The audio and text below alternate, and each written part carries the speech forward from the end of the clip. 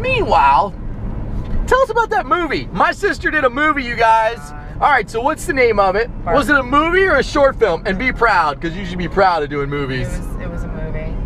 It was a movie. All right, what's the name of that movie? Bart Got a Room. Bart Got a Room. All right. How long did it take you to film that movie? How many days did they have you standing around? We went for one day. We were there from 4 in the morning until about midnight down in Fort Lauderdale for a prom scene. Okay. Let me guess. Were you in the prom scene? Yes.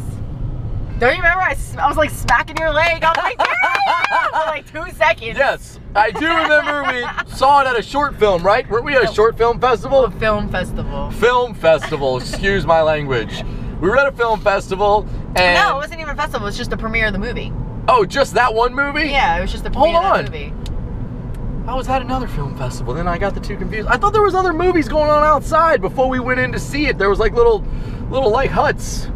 Little like, I don't know if they were huts. They were little tents. I just remember me. Just remember me. That's how you know she should be famous. She just remembers her. No. Yeah.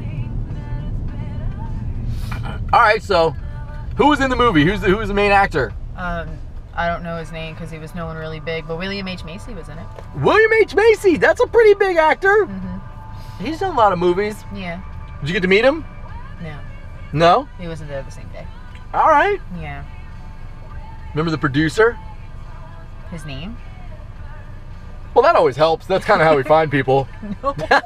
It's like a license plate to your life. No. Your name, which comes with your social security number. No, we didn't care. We were just getting credits towards school and stuff like that for being able to be in a film, and we got to see ourselves and stuff. But when we got to dance in the prom scene, there was no music.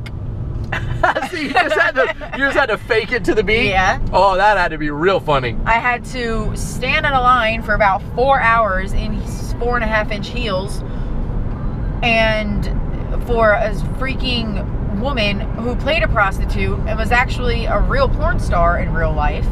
What was her name? See that how it got my attention and my neck lifted? I was like a turtle that came out of my shell. I think her name was Bambi. Yeah. That is definitely a porn name. Yeah, I think her name